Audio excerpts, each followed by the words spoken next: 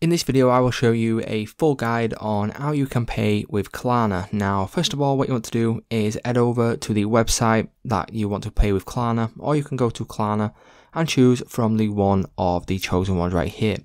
So for example, if I just go to this one, what you'll need to do first of all is obviously choose the products and add them to your basket, and then once you're happy you can then go ahead and go through to checkout.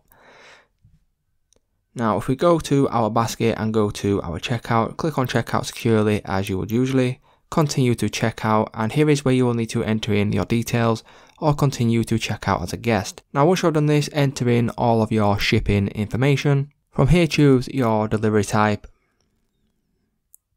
and here is where you will now be able to select your payment. Now as you can see, you've got a credit and debit card, but if you scroll down you will now see use a different payment method, where you can click on the drop down menu, and from here is where you will then be able to select Klarna. Click on this, and then from here you will then be able to submit your order, obviously once you have got all your Klarna set up correctly. So it's just that simple guys, that's how you can use Klarna to pay. If this video did help you out, please leave a like on today's video, and I will see you in the next one.